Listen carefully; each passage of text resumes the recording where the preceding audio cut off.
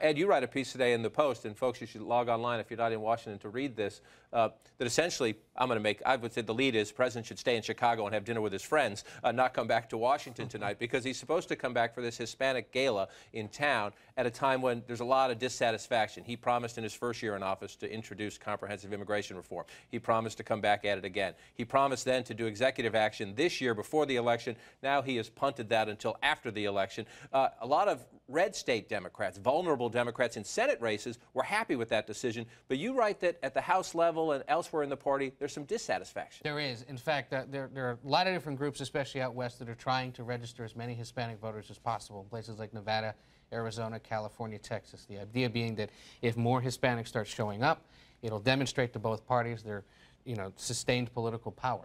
Well, you talk to some of those people trying to do that legwork on the ground, and they say, we're having a harder time convincing people to sign up to vote. Why? The reason is because the president punted.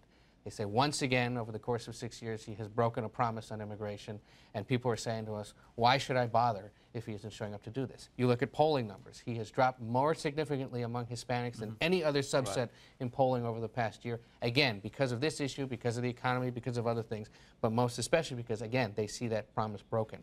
It's a big problem for him because he'll walk into this room where he's supposed to be, a revered figure, loved by them, and there's a lot of anger, really, that he's once again taken advantage of. And his numbers have dropped precipitously, I think about 20 points according to Gallup since 2012, since his re-election, and then the sort of immigration reform push in early 2013.